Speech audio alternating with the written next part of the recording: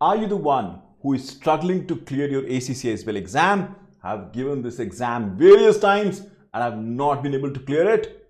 Or the one who is giving this exam for the first time and want to crack that there and then? If yes, then this video belongs to you.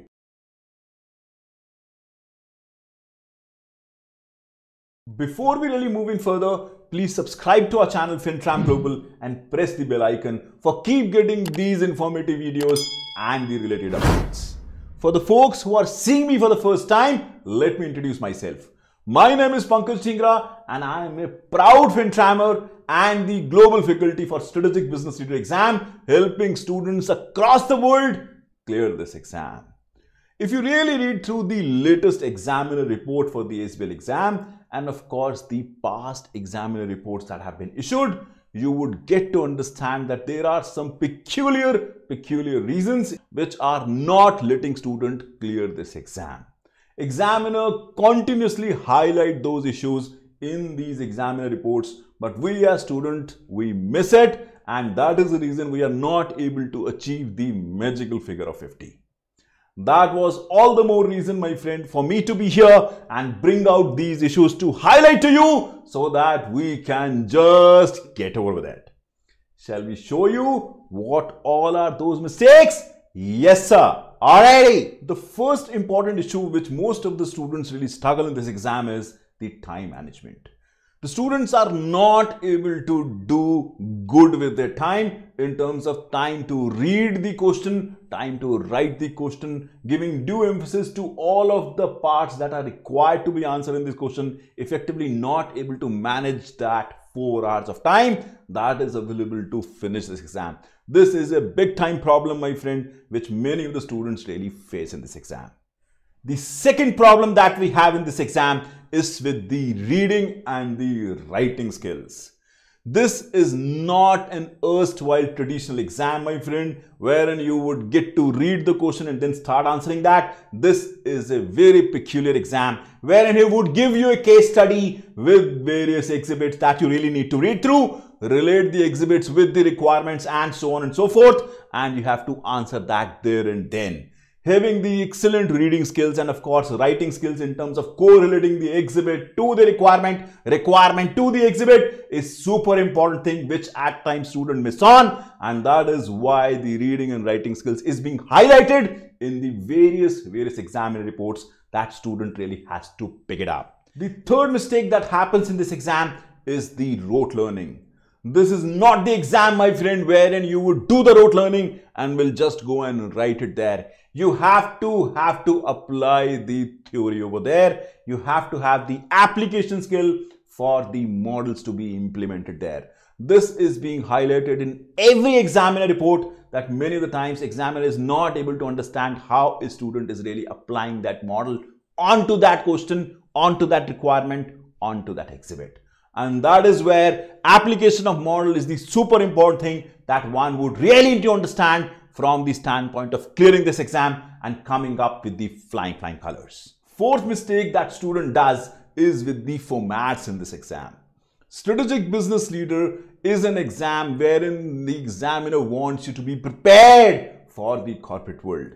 That is the reason, my friend, the question, the case study, the exhibits that they may give you would be in the various formats that they want you to understand. At the same time, you have to reply back, answer all those questions in a respective format. You may have to write an email, you may have to prepare a presentation, you may have to give a memo, you may have to prepare a letter, you may have to give a press release and what not. That is the reason, my friend, format are of super importance there, and many of the time students, they do not know those format or they have not learned in terms of what really needs to be done over there, and they do a mistake over there. That is the reason format is a big time mistake which is being specifically called out in various examiner reports. Fifth mistake is with the professional skills in this exam. This exam specifically very different from the all other exams in the ACCA. In this exam, you only have to write for 80 marks. The 20 marks are to be given the way you write this exam. There are 5 professional skills, my friend, which we have gone in detail in our sessions that one would really need to understand and display in terms of how you really write this exam. Students at times they miss on those specific professional skills that are being required as a part of requirement of the question. They miss on that. They do not demonstrate that. They are not able to showcase the examiner that they understand that professional skill, and that professional skill needs to be come up in the answer in a particular way. You miss it and you have to pay for it. That is the reason, my friend, you knowing the professional skills and of course applying the professional skills onto the answers is the super important thing. The 6th and the last mistake is with the computer-based exam. This is a computer-based exam, my friend, and you have to write the whole subjective exam in a computer-based environment, which many of us are not used to. Handling such a vast or a big time question paper in a computer-based environment, and of course slipping through from one page to the other, from one exhibit to the other, correlating that to the question, answering the question in the Word format, answering the question in the Excel format, preparing the presentation in the computer-based exam at times is a problem for the student, and student really struggles with that. This is a big time issue in the exam.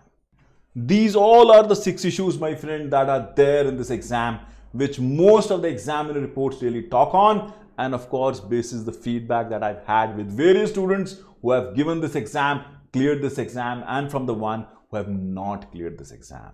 Sir, we understand that, sir. Sir, we understand these issues now, sir. Now what and how can you help us, sir?